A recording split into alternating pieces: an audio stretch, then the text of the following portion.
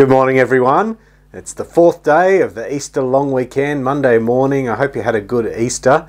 I was in the shower this morning listening to Triple M, as I sometimes do. When I get sick of listening to the news on the radio. And this morning there was a promo for Easter. It said, Jesus, he walked on water. He died for our sins. But his greatest miracle was giving us a 4-day weekend. And I had to laugh. I don't agree with the order of priorities there and what's the greatest. But we did get two absolute stunning truths for Triple M on the radio. Well done, Triple M. And next year, let's hope that they can drop the talk about the long weekend and just talk about the great things Jesus has done. But I won't get my hopes up too high for that. Anyway, we come to Psalm 66. We're beginning to get into a series of Psalms that aren't Davidic Psalms as we move towards the third book of the Psalms in the next couple of weeks. But today we're on Psalm 66. And it's a great psalm, and I think it's worth reading to start with, like you're Jewish, like you're a Jew thinking about it, and then think about it again as we actually are as redeemed Christians saved by Jesus. So first pass through Psalm 66, verses 1 to 4. Shout joyfully to God, all the earth. Sing about the glory of his name. Make his praise glorious.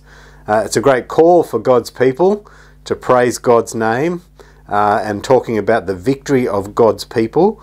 Then we move into verses 5 to 9. It's almost like apologetics, but from a Jewish point of view. Come and see the wonders of God. His acts for humanity are awe-inspiring. He turned the sea into dry land, and they crossed the river on foot, and so on. And we recount the history that the Jews would have known, and they would have expected people to hear about these things and want to become Jewish. From verse 10 to 12, for you, God, tested us. You refined us as silver is refined. You lured us into a trap. You placed burdens on our backs. You let men ride over our heads. We went through fire and water, but you brought us out to abundance. And as you hear that through Jewish ears, you think of all the trials, from the slavery in Egypt, and the wandering in the desert, the conquest of the land, the failure to live in the land the way that God wanted, the Assyrians, the Babylonians. And indeed, God tested his people, refined his people, but it wasn't like it was God's fault. You just have to read the stories to know that the sin of the people caused these things to happen. And yet, even so, God was faithful and brought them out to abundance. Verses 13 to 15, I will enter your house with burnt offerings. I will pay you my vows that my lips promised and my mouth spoke during my distress. I will offer you fattened sheep as burnt offerings with the fragrant smoke of rams. I will sacrifice oxen with goats. And this is just a reminder now for the Jewish people that their relationship continues, that God is merciful and kind, and despite their sin and the testing because of it, still they can have a relationship with God and on his terms. This is talking about the Old Testament sacrificial system. And then it finishes 16 to 20.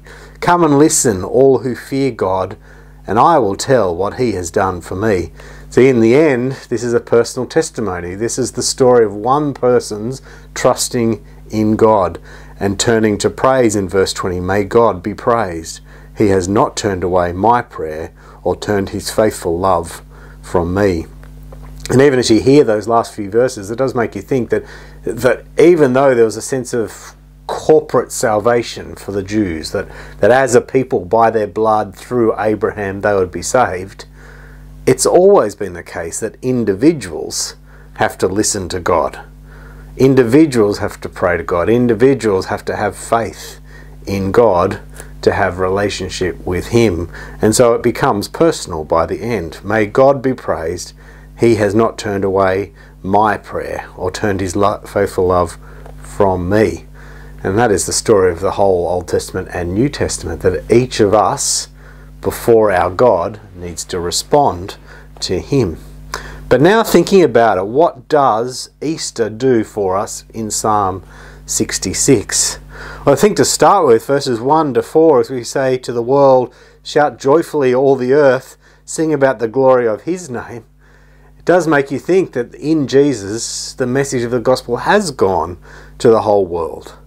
The awe-inspiring works of Jesus at the cross are being proclaimed. And yesterday, with all the social media and all the media attention on Easter, looking for different kinds of news, we got a lot of attention. The gospel message rang out around the earth, and many did praise God's name yesterday. May many more have been saved for the first time yesterday.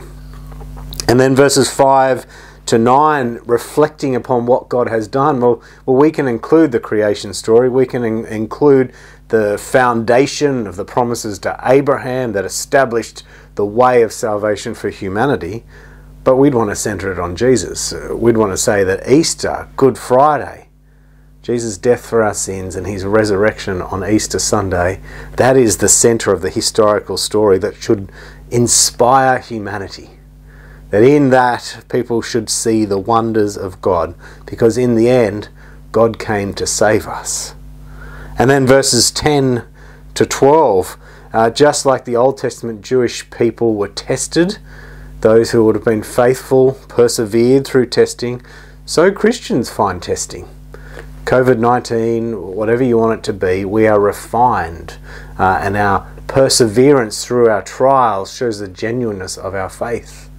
It builds us up in our character and our love of the Lord. So this still happens. God doesn't send it because he's trying to test us. Are you good enough? God knows the world is broken and isn't part of it. These trials show the genuineness of our trust in him and build us up to trust him even more. Verses 13 to 15 about relationship with God. Well, it's not now a sacrificial system. It's not burnt offerings and vows. Now we come directly to God through Jesus. And so this is where it gets a bit personal. Are you coming to God through Jesus? This can't be academic. We can't finish Psalm 66 and go, well done, close our book for the end of the day. We must pray. And it must be a personal prayer. And that's what we get to in 16 to 20. Come and listen, all who fear God, and I'll tell what he has done for me. Here is the power of the gospel. It's the one by one story, testimony of salvation. It's your story. It's my story. It's what God has done for us. And at the moment we have this great opportunity to share our stories.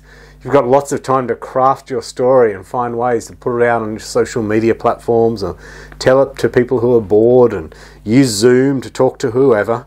Now is the moment to say, this is what God has done for me. May God be praised because he hasn't turned away from me. And he listens to my prayer, and he's shown his faithful love to me through Christ. He has not turned away. It's a great message of the gospel. It's a message of hope, relevant for the current time.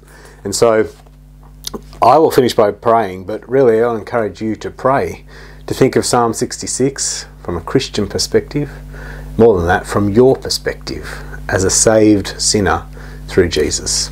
Let's pray. Heavenly Father, we give you great thanks for Easter. We thank you that your name was indeed praised yesterday in all sorts of ways. Even on radio stations like Triple M, they stated truths.